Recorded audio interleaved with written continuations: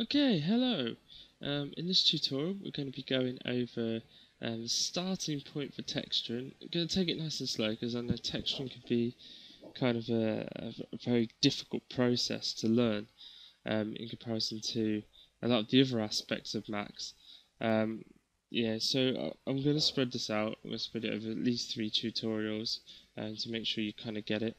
I'm going to be teaching the peel method for texturing. There are different methods. Some people use pout. Some people, I'm sure, use other methods as well. Including the projections. I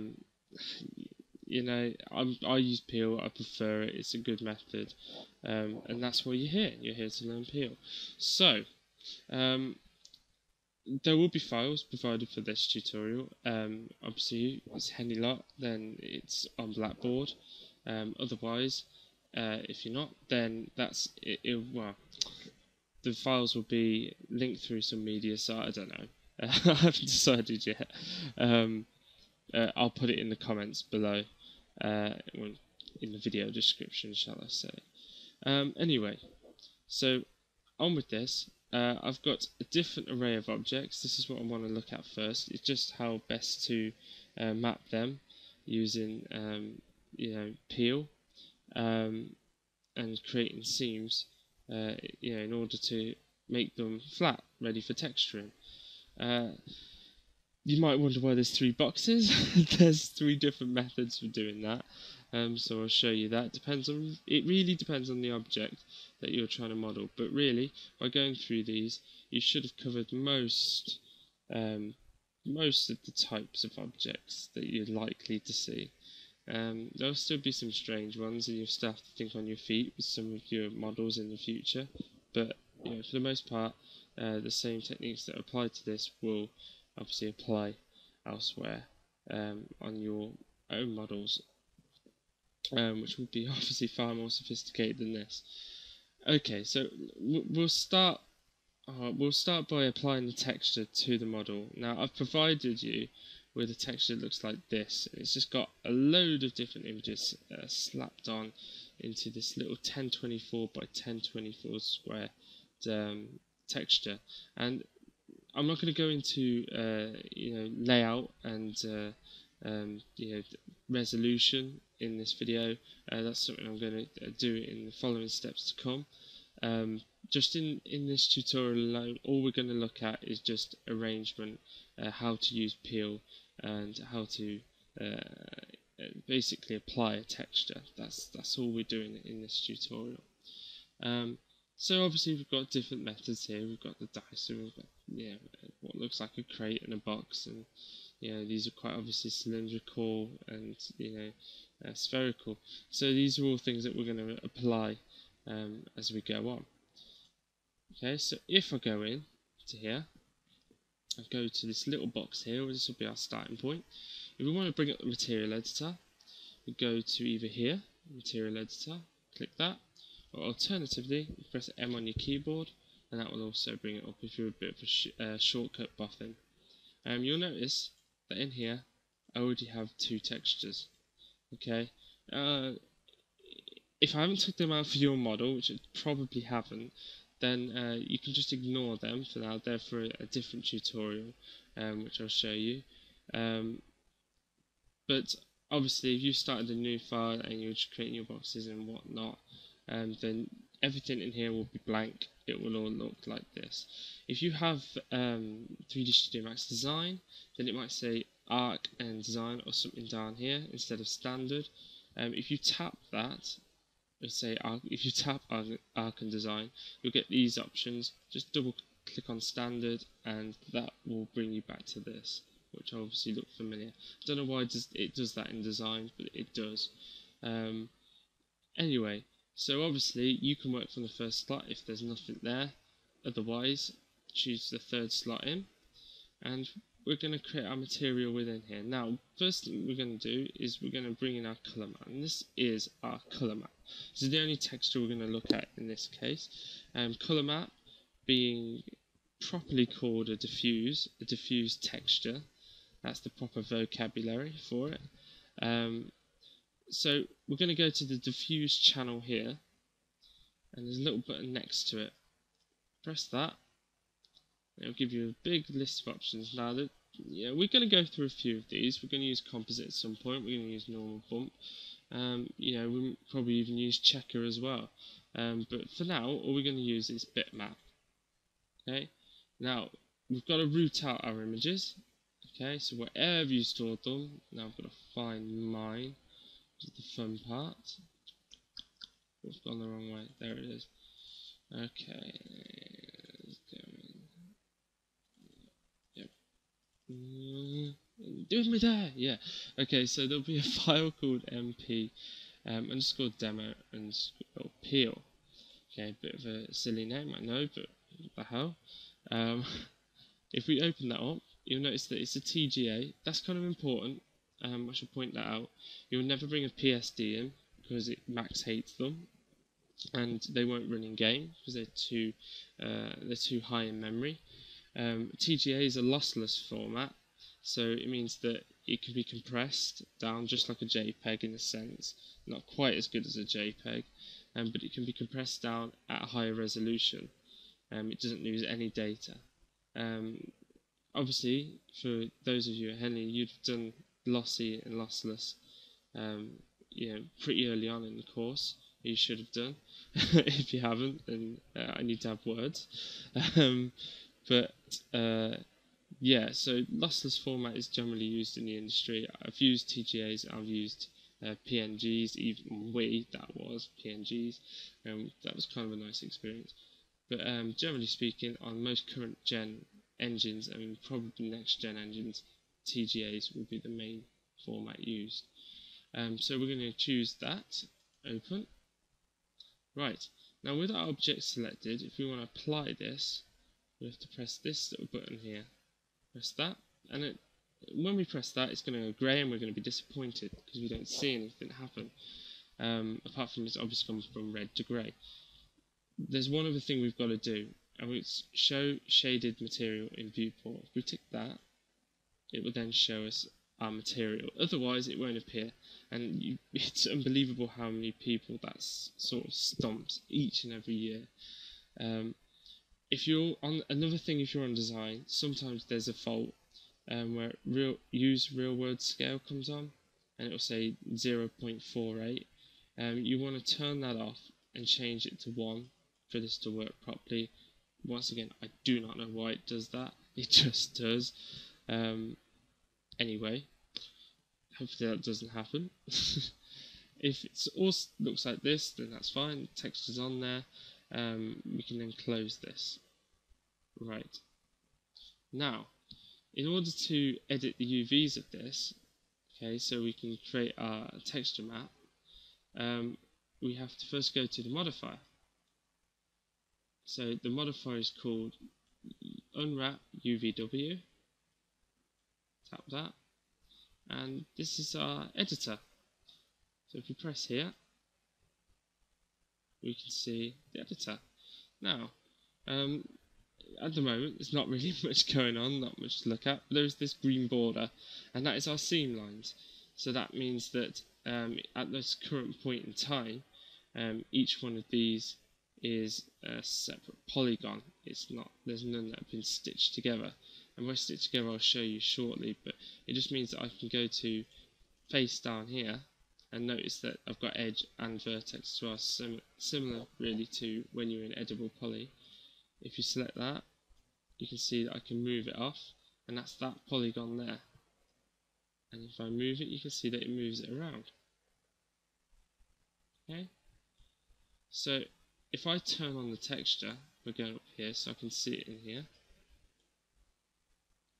Okay, you'll notice that moving it outside there, it just goes on and on forever. Now, at this point in time, I'm not going to explain this too much, but for seamless textures, which we will cover, this is entirely relevant. So I won't show you how to see them, but this actually tiles forever and ever and ever and ever. And you can select an option that shows it, but I don't want to distract too much. Obviously, if you're just doing a unique object and you don't need a seamless texture that goes on and on forever, then you're only ever going to use what's called 0 to 1, and that's the coordinate between here and here and here and here on both x and y. Okay, or u and v. Okay, so that's all there is to that. Now, obviously, if we wanted to texture this as a dice, what we could do is use the scale tool. Okay, but I'd like to point out that we have move, rotate, and scale, and the shortcuts are exactly the same as they are normally. So W move, E rotate, and R is scale. If we move that onto 3, slightly scale it down a little bit, we could go around and do the whole model like that, and that would be pretty quick probably. Because I'm trying to demonstrate peel, it wouldn't be practical, so I'll show you the other way. This won't work for everything. It works for this, but it won't work for everything. Sometimes you'll want these to be connected and not apart, and that is where peel would be more useful to you. In this case, I think it would work with the dice. You'd get away with it. It wouldn't be too much of a problem. You can see what you have selected, by the way, by this little yellow line here. See, if I select like that, you can see that it's got the little yellow dot, and that's how you can kind of work it out. Okay, I'm going to delete that though. I'm going to go back, right click, delete. I'm going to reapply that Unwrap modifier. I'm going to open UV again. Except this time, what I'm trying to achieve, okay, if I go on here, grab my Wacom pen, what I'm trying to achieve is a net. So you kind of have to think of this a bit like papercraft. That's probably the best way to describe it. You're taking a 3D object. It's papercraft in reverse, I should point out. You'd be like taking a papercraft model and unfolding it back out to a net. That's kind of what we're doing here. We're going to take this 3D object and we're going to work out why it's jumped like that. We're going to work out how it can be cut to form this shape. Obviously like a cross. It's a very shoddy cross that I've drawn there, but yeah. And if this was a papercraft model, obviously we'd have tabs, and it would say cut here, scissors, cut there, yeah. So that's actually what we kind of have to do. We have to create seam lines, which it would be if it was a papercraft model where you would cut along the model. Okay, so dot dot dot dot dot dot dot cut along here. On the model itself, right? On the model itself, this is done by taking the edges and converting them to, as I said, seam lines. And this is more or less like having the dashed lines you get on papercraft that say cut here, do this here. So let me demonstrate it. Okay, if we go to edge mode, so right click edge, or alternatively over here, and I'm just going to select these edges. So holding control, if you can't remember, allows you to multiple select, but you should know that by now. Okay, and because we want this, if we go back, because we want this to flare out, so let's presume that this is top, this is bottom, okay, this is the front of the the dice, and this would be the rear of the dice, so let's say rear, and left and right. That will do. Okay, so let's presume that's the top. That means it's going to have to flare out. So in order for it to do that, there's got to be a split along this line and this line, and the same all the way around. So on our model, that's these lines right here, which is why I've selected them. Okay, now we've also got to work out where the other splits are. So we know that on the front one here, right, we want this to continue down with the bottom one selected as well, connected to it. So that means that we don't want to cut this off, we want to keep that connected, but we want seam lines around the rest of it. So to explain that, because I realised that wasn't entirely clear, alright, let's presume this is, well, we've got the front here, we can see there, so this is the front of the model. So we know the bottom is there. So in order for it to cut away but still stay connected, right, what we have to kind of do is say, okay, take that one there, that one there, that one there, alright, and that will cut around that there. Now at this point, that's all the seams highlighted, but you can still see the old seams are still on it, so we have to get rid of them first. And the way we do that is by pressing Reset Peel, and that gets rid of them. Right, so probably should have done that first. That was stupid of me. I apologise for that. It is very late at night. It is currently 2:30 and getting later and later. But anyway, look, I can quickly select them again. So going round probably doesn't hurt to recap it anyway. So yep, that one there, that one there, that one there. Right. So this, in theory, should flare out. These should fly out like that. That one should fly out because you see we've cut it there. And this one should fly out, but with this one underneath connected as well, because we haven't put a seam line here, see? There we go. It's white, not red. Now to convert it to a seam line, because at the moment it's just edges selected, we have to go to Convert Edge Selection to Seams. That makes it blue. And while I'm there, I'd like to point out there is other ways of doing this as well. You can do it point to point. I just find this way it gives me a little bit more control. And you can do this as well, where you can actually select on. If I go like that, you can actually select on or deselect them by holding Alt. So if you make a mistake, that's the one to go to. When they've turned blue, that means they're now ready to be peeled, essentially. So if we go here, peel mode, press that, and there you go. You can see there, if I turn that off, make it a little bit clearer, it's gone into the cross, just as we wanted, just as it is on there. And turn peel mode off, and that's important, because if you try and move it like this, you'll notice it does this stupid thing, which is actually something really quite cool, but it's something for another day. So we'll go off that, turn peel off. If you get them stuck on afterwards, just go down here and press that, and they will disappear. Okay, they're not disappearing right now, but they bloody well. There we go. Just press peel again. That seems to do it. Right. Okay, so we've got that. If we rotate that round, and if we wanted to rotate that round relatively accurately, we could always use the angle snap and do it. There we go. Perfectly. Okay, so now we've got that, switch the texture back on, turn that back on there, and we can scale this down.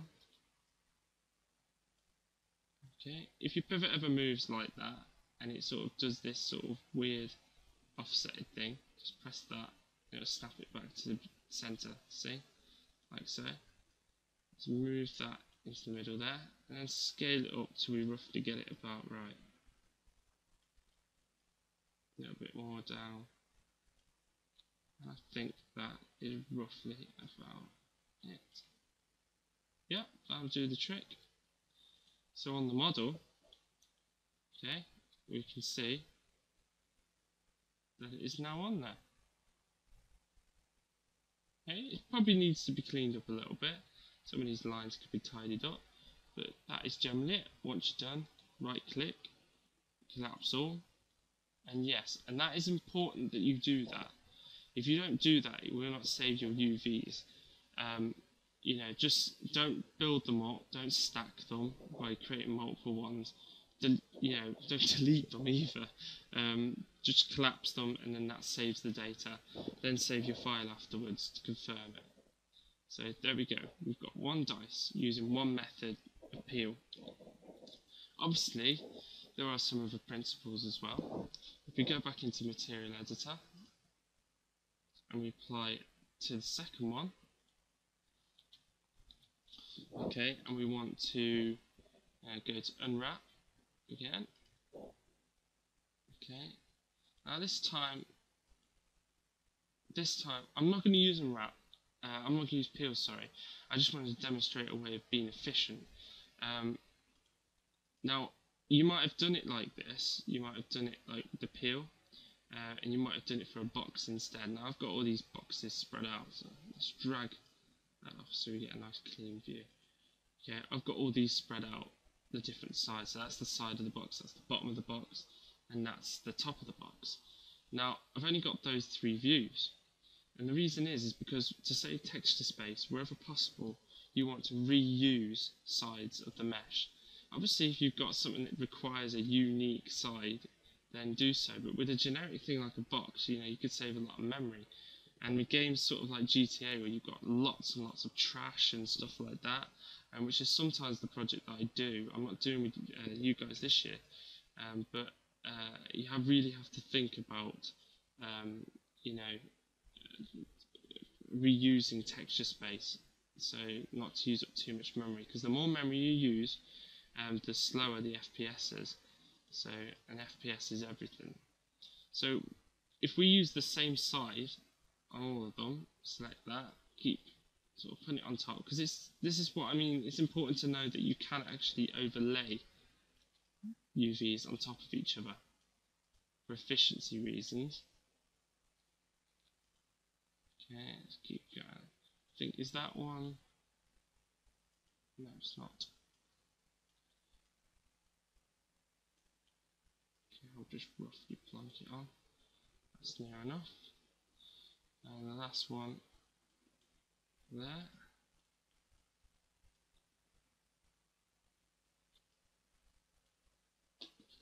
Pivot moved again.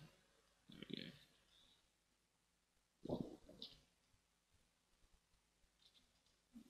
Yeah.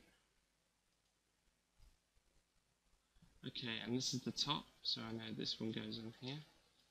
Scale that down. And this one goes on the bottom, which might not be seen. I mean, if it's a static model, you might just delete the bottom, but I guess it's more and more a trend to make everything dynamic, so you could shoot it or bump into it and it will move. So within like games like GTA 5 and stuff like that, we're getting to a point where we can afford to do that sort of stuff on such small assets. There we go. Anyway, so that, if I collapse that again now, right click, collapse all, yes, that would be a box. Right? It doesn't need to be that complicated. That was just with three small textures. That's it. Same one, overlay. Because you're only likely to see one side of the box, or perhaps two. You can get away really with doing this because you only ever see one side at a time. So quite often I'll have a different side, and just have I'll have an extra one to sort of do some variants. So I'll have a different one on this side and I'll have a different one on this side. They'll be exactly the same across like that. So if you're looking at an angle like that, you're only ever going to see you're never going to see the duplicates. Anyway, so that's that. With this one, with the crate, it's obviously just pointing out what we put on the material. Green burn. This one's just pointing out something very similar. So once again, it's a case of if you can save memory, do. I'm just going to select them all in this case. Scale them down.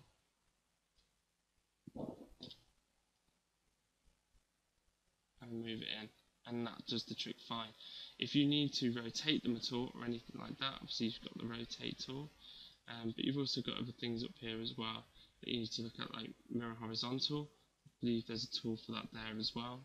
So you can mirror them, flip them around. If I actually do that, you can see that mirrors the UVs.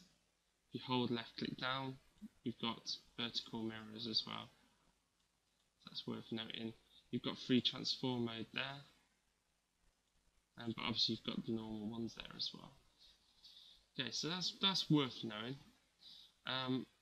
That was a very quick one. I'm just trying to reiterate really, because a lot of people forget about it, that you can overlay stuff, and it does save a lot of space. Okay, now this one, the cylinder. Right, so by default, if we apply the modifier again, and generally I do cylinders the same way each and every time. It comes obviously with its own UVs straight from the off, which is great. You know, that is pretty much done. Right, it is pretty much done. If you needed to manually do it, to sort of kind of point out, if you did the seam lines, so they went all the way around the top and one down and all the way around the bottom, so you end up with this, then that's how it's achieved. Because there will be times, I guarantee it, when you've cut into your model, your UVs will go completely skew and you have to do this manually. In fact, it's guaranteed to happen. A cylinder is pretty much, next to a box, the most common ones that I have to map out using peel. But luckily it's quite easy to do if you just think about it. And by putting that seam there, obviously that makes it so it's open-ended in the end here, which turn that off, which allows it to be split. So it kind of unfolds itself, like if you cut a toilet paper, right, or a toilet roll thing, you know what I mean, right down the middle there, you could flatten it out. And that's the same thing. These two end pieces then are just treated as separate bits of geometry, like so. And obviously, if we apply a texture to it, so I'm going to collapse that because you can't apply texture to it while you've got the modifier on. We apply that texture. We apply the modifier. Okay, that on there. Face, and turn that on so it selects the whole object. Scale it into place, and you're going to need to tweak it a little bit. Now, one other thing you can do is if you're on scale mode, if you hold shift, then that will allow you to do it vertically or do it horizontally. You can also do that in here as well by holding down left click. That's kind of worth knowing if you need a great level of control. Okay, and let's grab those two as well. Oops, left it on that. Uniform scale. There we go. Big fail.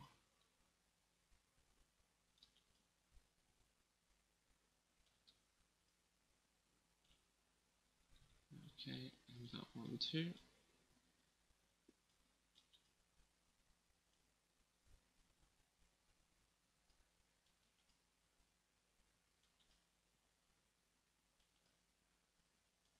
Done. So top and bottom of the barrel, all in place. Okay, and there is a nasty little seam there, and this is where this is something else that I'm going to talk to you about.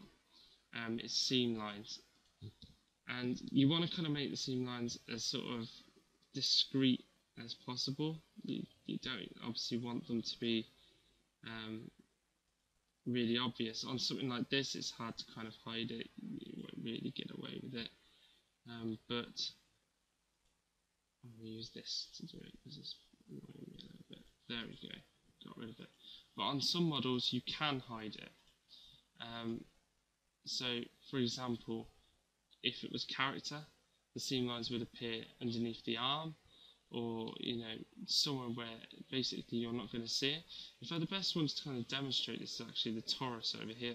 This one's kind of a really good one because if I don't want the seam lines to be seen, possibly depending on where it's going to be seen from, let's say it was a donut, the best place to put the seams would be on the bottom. You wouldn't see that. I think that's mostly the best place to put it. Or I could put it on the inside of here as well. But I'll kind of go into that a bit more in a minute when I get to that one. Spherical, Okay, so unwrap that. Now obviously by default it does something magical and it's already quite nicely laid out. It will have done it, and to be honest I don't think you really entirely need to deviate from this sort of setup. If you kind of mess up at some point, and this is something I was getting to, and you need to do a very quick spherical one like this, and you can't bother to use peel, I totally understand. Projection is the best ones to use for that. So you will see there's a cylindrical one, there is a spherical one down here. There's even a box one that does it for all the edges, so you could do that in 2 seconds, absolutely 2 seconds.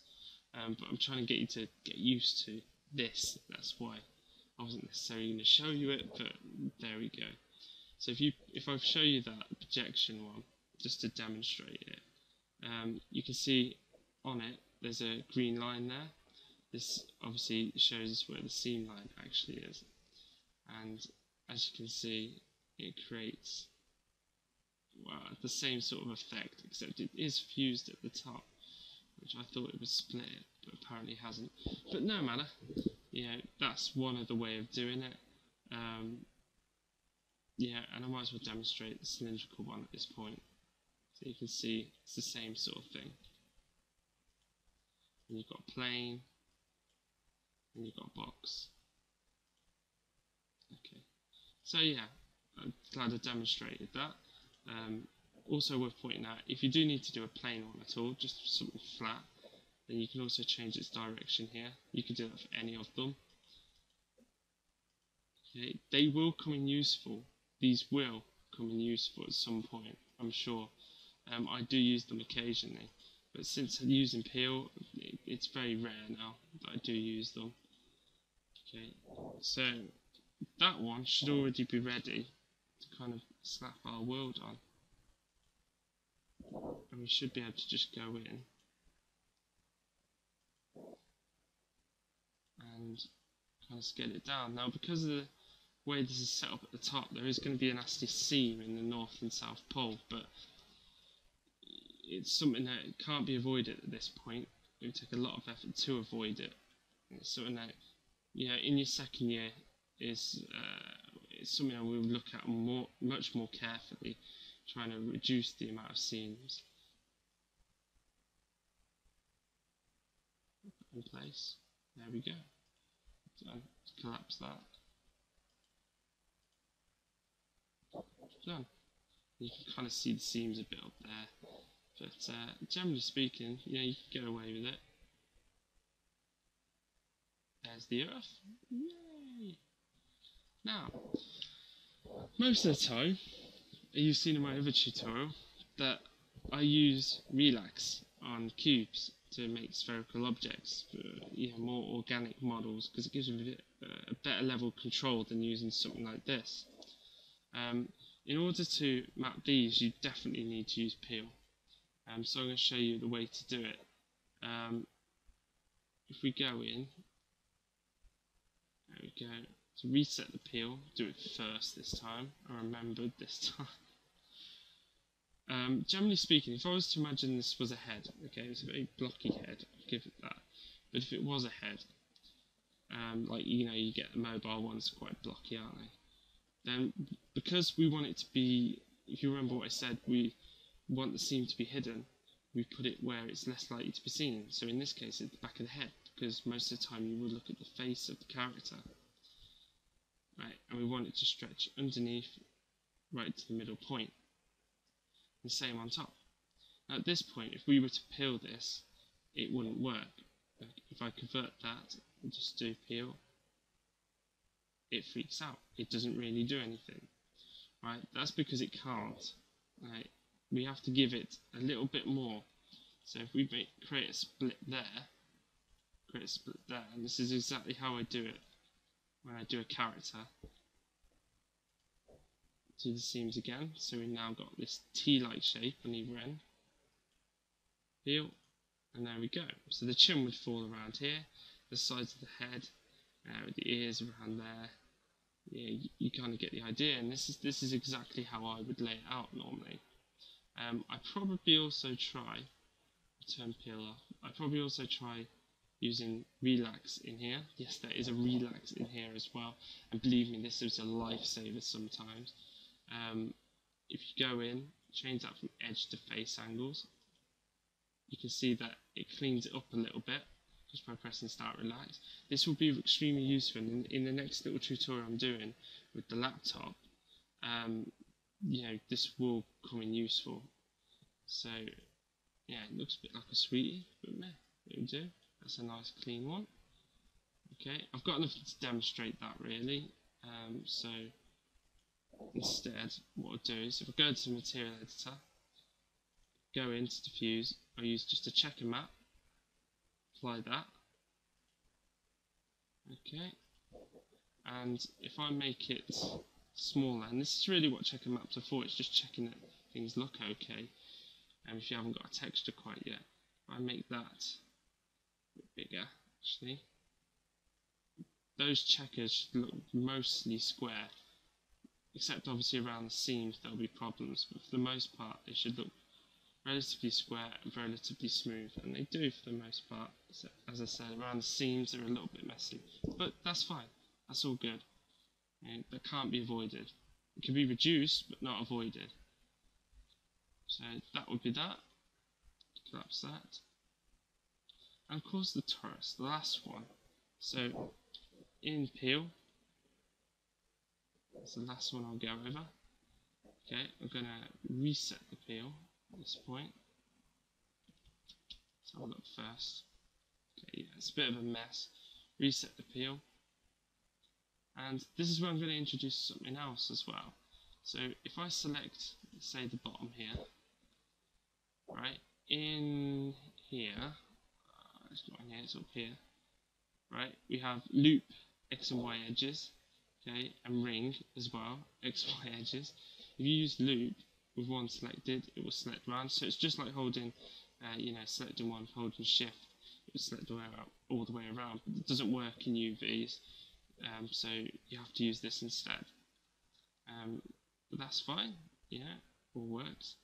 So if we do this one as well, this will give us our vertical split.